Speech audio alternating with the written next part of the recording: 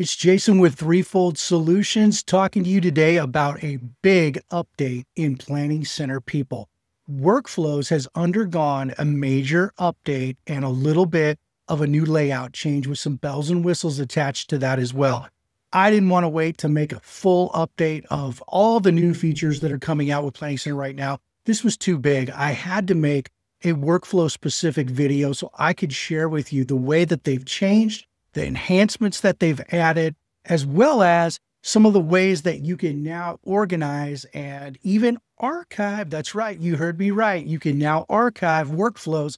That's been a big one I've been waiting for. Let's jump into that video. But before we do, just like I always mention, at Threefold Solutions, we love making these videos. We do it to help people. And if you know others who can benefit from these workflow videos or any other video we've created, please share it and pass it on. If you like these videos, subscribe to our channel. We're trying to reach 1,000 subscribers. Help us get there. And that'll just show us that people actually do enjoy the content that we're putting out there. Let's jump right into the video and check out all these updates. Okay, let's not waste any time and let's jump right in here to workflows. You can see right here, I am looking at Planning Center People workflows. I've got a bunch here. I'm a big fan of workflows. Now, today, I want to walk you through some of the obvious things and some of the not so obvious things. So first off, you heard me say it, we now have archived workflows.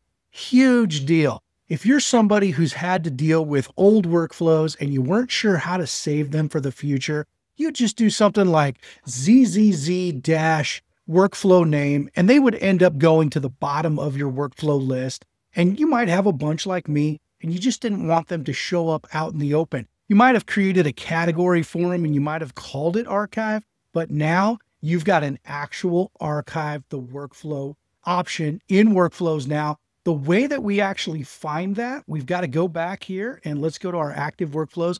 I'm just going to go over here to this connection card one.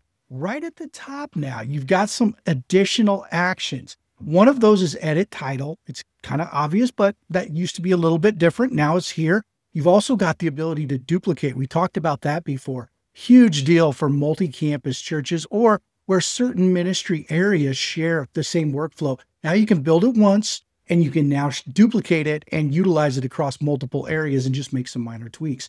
The other thing is here's where archive is at. When we archive this workflow, you're going to get a little pop-up here that says go ahead and archive the workflow. As soon as you do that, we're going to go back out to the front door here. You can now see that we have an archived workflow. It's got this little label on it here that shows us that. Now, if we want to unarchive that workflow, you're going to go right back up to the actions menu and click on unarchive the workflow. And here we are. We're right back there. Now, a couple of the other things that you might notice here is what's the deal with this automation and settings tab. This looks a lot like lists and forms now. They each have an automation and a settings tab. First off, the settings tab. You're going to find your collaborators now under this tab. And if you need to add those collaborators, you've got to go here to do it. You won't see that in the actual steps area. It used to be located down here in the corner. It's no longer there. So now you're going to find that in its own tab called settings, just like on lists and just like on forms. The other thing is you've got campus designation here if you use multiple campuses, and you've also got your category. So if you don't have multiple campuses, you might just be dealing with your categories here. Always use categories, helps you find these things and organize things. So that's where you're going to find a few new features and settings, but there's this automations tab.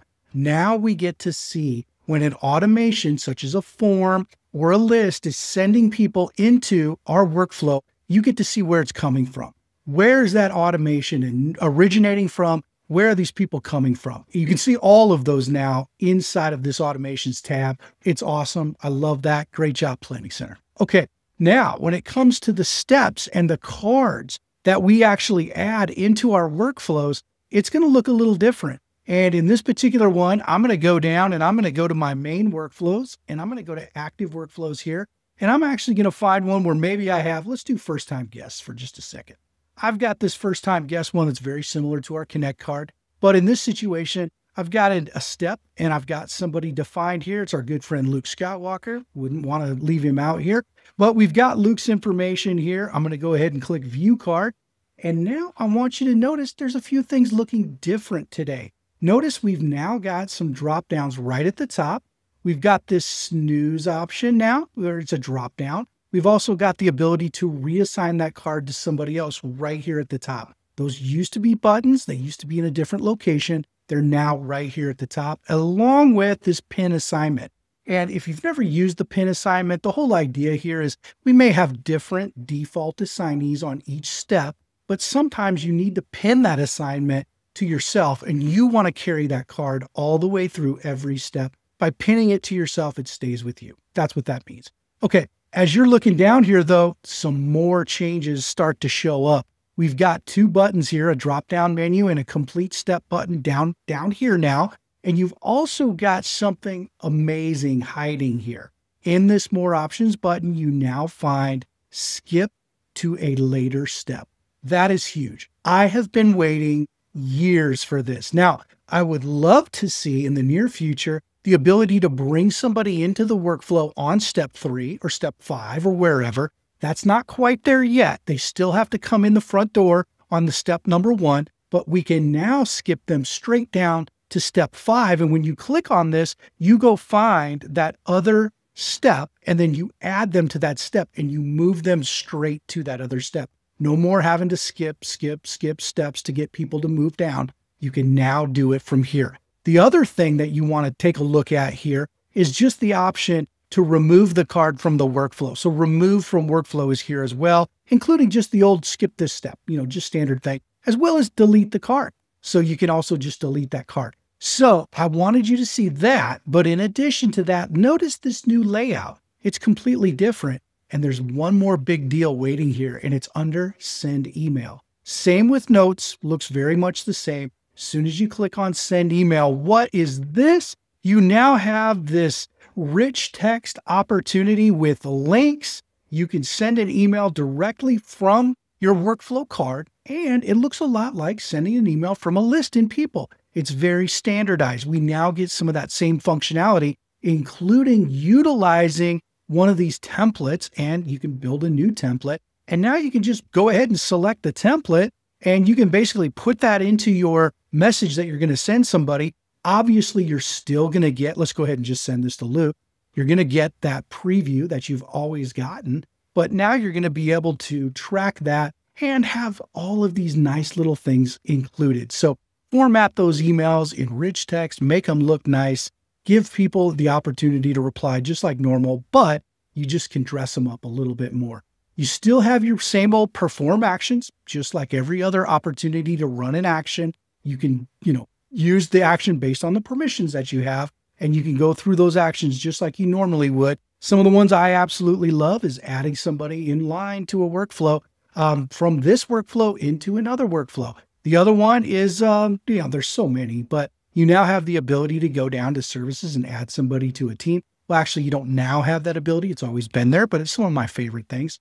These are the things that I think you need to know about because workflows are amazing and they just got a little bit more amazing with some of these new features. So that's all I wanted to share today. I wanted to give you a quick rundown on these new features in workflows. They still function much the same way. We just have different options in different places and a few extra bells and whistles like archiving our workflow, rich text emails, all kinds of things just popping up. Planning Center does not sit around. They are busy updating based on what they're hearing from their clients and their customers, and they're basically bringing that stuff up to the forefront, and we've got some amazing things happening. I'm super excited for what's yet to come. Just wanted to get you up to date on workflows with this video. I'm going to do a full roll-up of all the new spring updates across all the apps in Planning Center. Be watching for that video. It's coming next. Have a great week, everybody. I'll see you next time.